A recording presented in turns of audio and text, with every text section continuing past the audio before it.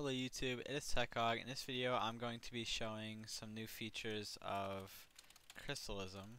Chrysalism is a remote spy and admin tool that I have. It has admin commands and it has a remote spy. The remote spy is like the main feature of it, and it's what I'm going to be showcasing to you right now. So I have this test game where there's four options. There's .fireserver, .fireserver, .invoke server, and .invoke server, and then below it here, let me fix this load string. The internet editor is bad. Okay, sorry about that. You can look at the cool animation. Ooh, look at that, so sweet. Anyways, so there's these four, and then there's a copy of these. The difference between these and these, the top and the bottom, is that the bottom ones require a module script, which will be relevant in a minute. So if you go to the Remote Spy tab, if you've seen Chrysalism before, because I have made a video on this if you want to go watch that one, it'll probably be linked in the description, you'll see there's a new button here called Copy Log Path.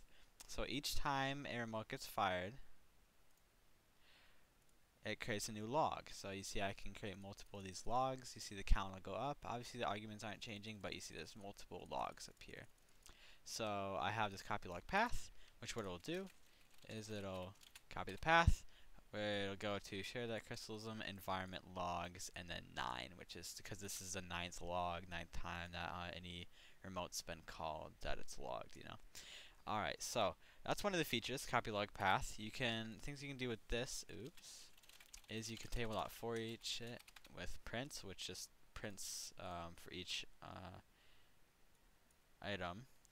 And you can see it has a function, the environment index, the script, the args, and then the actual text, which shows up in here but with highlights. Then there's a stack and then a script 2, which script 2 I will talk about in a moment. I'll actually talk about it right now. So if I open up index, you can see that here is the module script I was talking about. You can open it up and you can see fire server index, fire server name call, invoke server index, invoke server name call. So you see just one calls fire server with the remote and the argument, and then the other just uses name call, which is better, by the way, if you didn't know. Anyways, so if I go down to these down here, the bottom ones, call these a couple times, you can see that there's something different. So if I copy log path and then I loop through each one, let me clear the console, you'll see script and script 2 are different. So why is this? Well, that's because this script is the script of function. So the environment of function dot script, while script 2 is just get calling script. So it's useful to have both of these, because I think in most cases for me it's more important to know where the actual fire server function is being called at.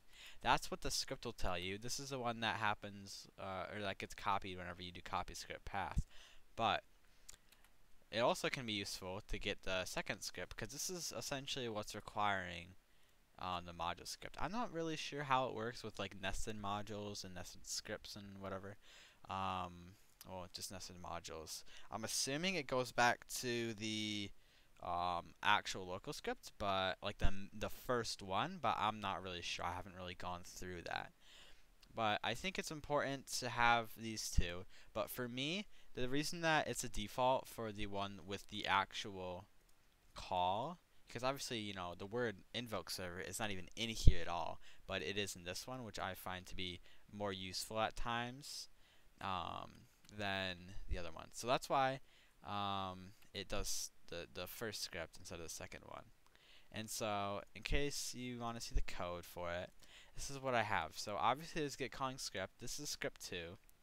But then we have this little whole pcall statement down here, where first, before it runs the pcall, it'll get these variables, calling function, calling script 2, and stack. So these the names are mixed up, but you can ignore that. It doesn't really matter.